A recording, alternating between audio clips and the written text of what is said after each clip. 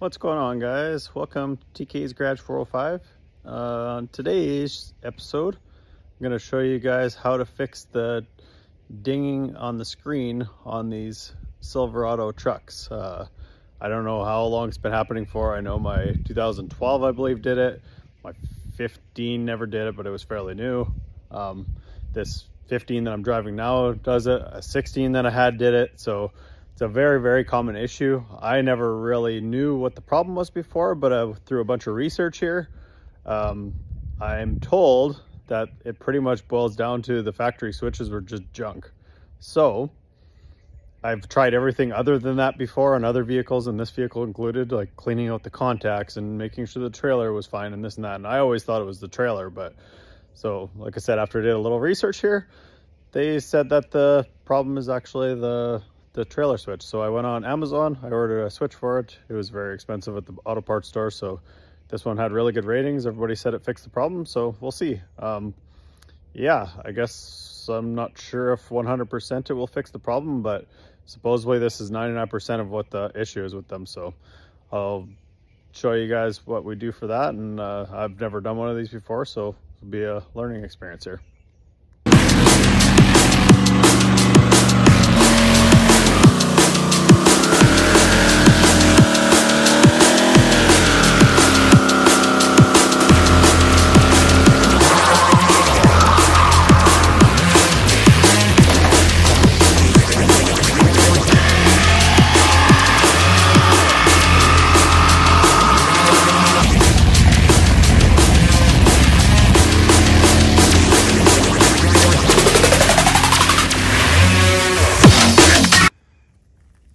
Okay, I'm going to show you guys what I bought here. This is just the Amazon switch that I got. There's the part number if you guys want to get the same one or whatever, but it's just a generic switch here. So you can see, it just clips into the back. It's your generic trailer switch there. I'll take it out of the package and show you afterwards there, but pretty straightforward. And then the buttons aren't connected, so that's something important to notice and pay attention when you take it apart, because these two buttons, one is stationary and one is the slider for the trailer brake adjustment. So that's important to note that. Make sure when you're taking it apart that you're not putting them in the wrong place or whatever. And then I'll show you, just because I didn't want to be a hack here, I decided I was going to buy a trim removal tool. I'm sure I will find a use for it in the future. There's probably lots of times I should have had it already. I hate doing this type of stuff, for the record, but so it was like $18 on Amazon for this kit. I thought I'd just break down and buy it, and then I have it forever. So it's I thought it was actually steel, but I suppose that doesn't make sense if it was. It's all plastic, made out of maybe fiberglass or something like that. So anyways, yeah, I guess I'm gonna get at it here and we'll see what we can figure. All right, guys, so gonna see what we can do here. I don't know how to take any of this stuff apart. I believe the side panel comes off for the fuses, and then take the buttons off for the switches and all that, and then we'll go from there. So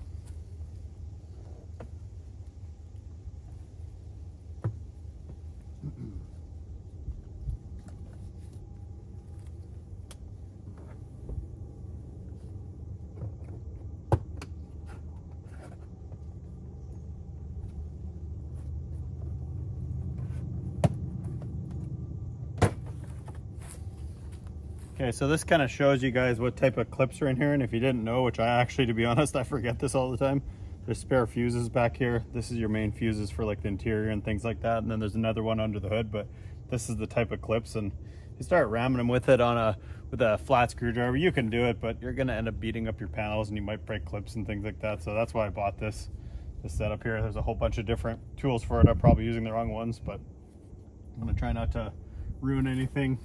This truck, with all the miles it has, is actually still in very good condition here yet, so give her a whirl here. So the next one's here. Try to get these off. So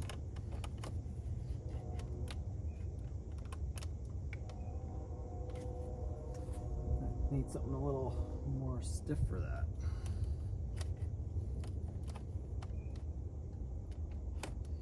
Remember, I'm pretty sure this is the original switch in here because I've never changed it. Until recently, I wouldn't even known that you should change it, or could change it, I suppose.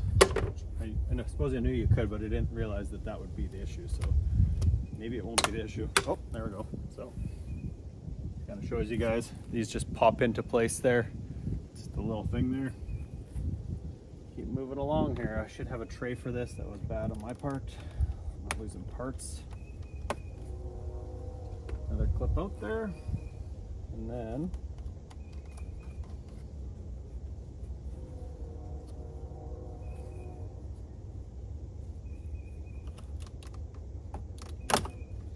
okay, snap that out of there.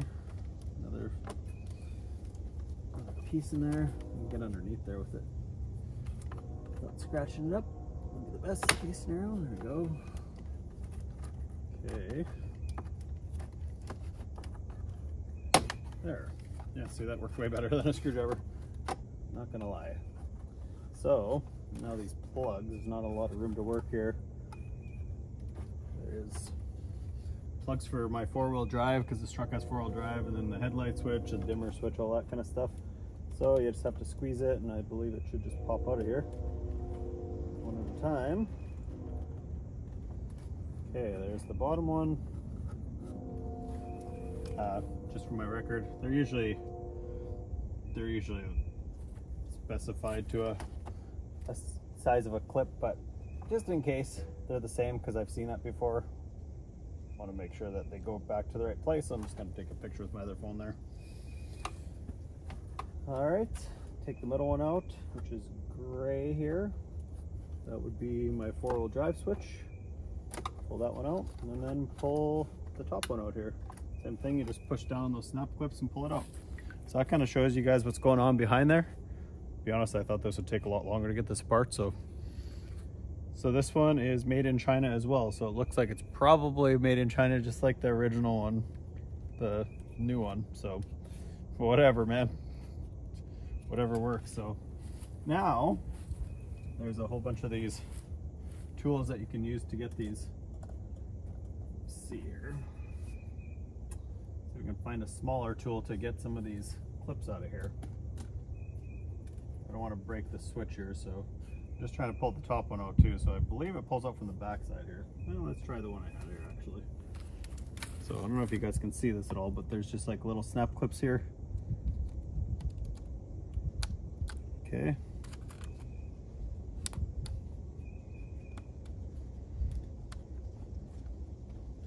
Kind of sucks because there's clips on both sides, so if you get it moving, it's not moving on both sides anyway, so this will be one of those times I might have to fast forward because it's going to take me, oh, there you go. Hey, outsmarted myself again. So that's interesting, the back piece pulled off of this. Okay, well, don't think that was supposed to happen. Maybe it was, I don't think so though. So it's in two pieces now. So let's set that down there. Hopefully that was the right switch. Okay, just for the record, I made a mistake there. I did not realize there was a second set of clips. If you look, this is the clip that holds the back on, and then there's two little clips here. I obviously pulled off the wrong clips, so that's something that you guys can pay attention to when you're pulling yours out. Not that it matters, you're changing the switch anyways, but just in case. Maybe you got a bad switch or something, you wanted to put your old one back in for a little bit. This one's been dinging at me for like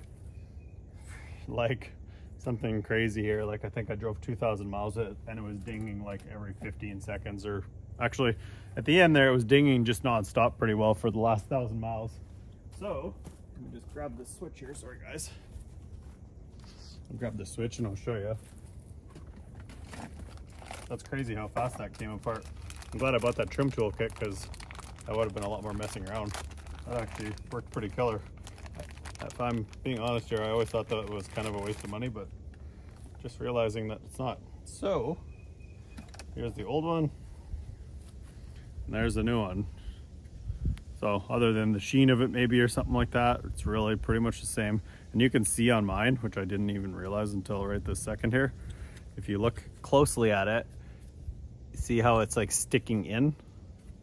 So obviously those buttons are hanging up. I don't know if that's, don't really know why that's happening, but anyways, so obviously that was a problem here, so I'll put this in there and then we'll see if it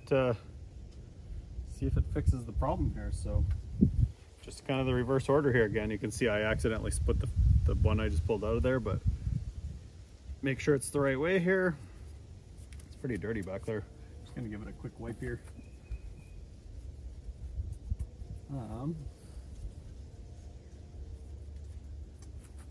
I actually have some wipes on the other side of my truck.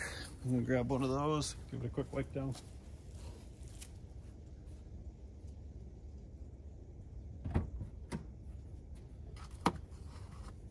As you can see, I've still got antifreeze in my truck over on this side from the last debacle, so that's all right though.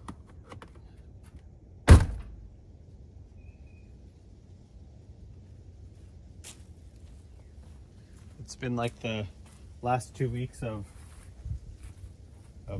painful problems here. Maybe the last month, I would say. Our water heater went out and my truck had multiple problems here that were just really not really even an issue. It was just something dumb that just sort of happened with the overheating there and things like that. And then what happened? Yeah, on the weekend here, we're still using our camper. We're still kind of pretty much using it for like cooking and washing dishes and whatnot, because we still don't have a kitchen here. And yeah, we've been using that, and all of a sudden my son came out and said, hey, the lights are flickering when I turn the water pump on. I was like, uh-oh.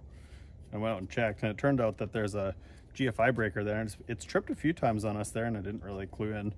And usually when that starts happening, just from past experience, it ends up kind of being like where it's at the point where that breaker's going to quit, and just by fluke there I found one at Lowe's, so I went and picked it up and changed it, and that's really what it was. So it pretty easy. It was just a Siemens one or whatever. Yeah, and it's weird because it ran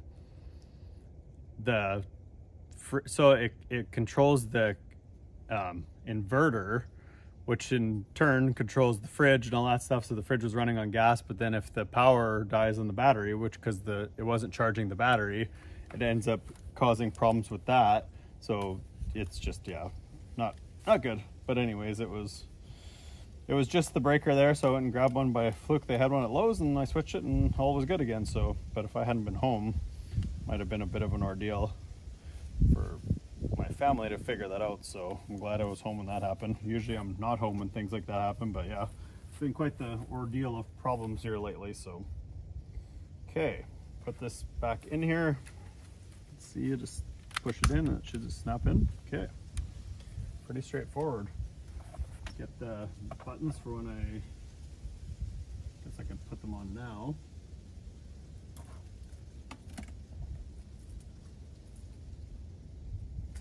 Guess it doesn't really matter. It looks like I thought maybe these buttons, how they went in, were different, but it looks like they're pretty much identical. So it just pushes back into here.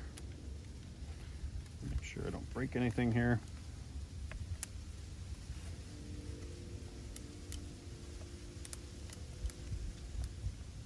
Just push that in until it's tight there. And then if you take a look closely, you can see the other hole there. Push that one in, and then that's it, and then that should go like that. So it actually looks pretty much perfect there. So we're kind of in the little bit of a shade here, but okay. Put all these plugs back in now, connect everything back up. It's kind of tight spaces here, but I guess it's good because it's not a bunch of wires dangling all over the place that way. Okay, that one snapped in good. Do the middle gray one here. Also good. And then this one. Yeah. I'm gonna actually just take that and quickly wipe this a little bit. It's pretty dirty and behind here. Just try to get a little bit of that dust out of here while I've got it open. Give it a quick wipe anyways. We can attempt it actually not letting too much more. It's crazy if you look inside the vent ducting and everything, how dirty it gets in there just from probably not changing the cabin air filter or who knows, whatever, but another thing, this thing is right beside my door, and my door has like the tiniest little tear in it, and it took me a long time to realize, because you could barely even see it. This door seal has a tiny little tear in it, and after it rains hard, there's water on my floor here, and then it took me forever to realize it's running down the seal and then onto the floor. So I don't know if some of that moisture had gotten there, but apparently this was like a problem right from the factory with GM here. So like I said, I'm not 100% guaranteeing it's going to fix the problem, but that's pretty much what the bulk of people say. So we'll snap it back in here, start it up, and see if it actually takes care of the problem or not, I guess. So I think it felt like the bottom was kind of in first there.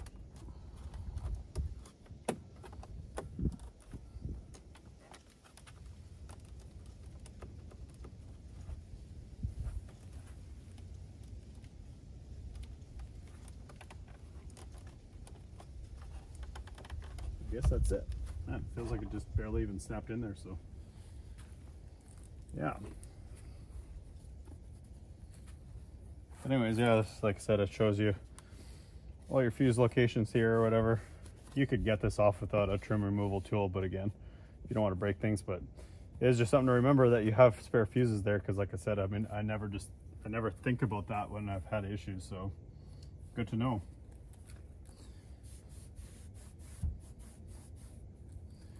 All right, should just slide back in there, and then these panels snap together, and then that is it. So I'm gonna clean this up, and then we'll fire up and maybe take it around the block here and see if this fixed the problem. All right, guys, so just taking the truck for a little ride here, making sure everything's good after I changed the switch there. So it seems like it might have resolved my problem here. So I think this is a very, very common issue for a lot of people. Covers a lot of vehicles, you know, all the way from Trailblazers to 2500s to half tons to, you know, everything pretty much. I think all these switches are pretty well the same here. Yeah, I've got some other service lights to deal with now, but I think that was the resolve here for my trailer dinging problem here. So I've heard people say that you should reset the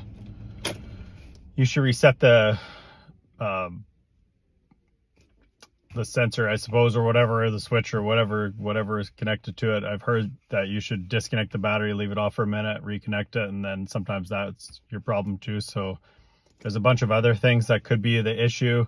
A lot of other common issues that go with this is like the trailer plug. So if you have a fifth wheel trailer plug, or if you have a, you know, plug to your main trailer, a lot of times just the wiring to that goes bad.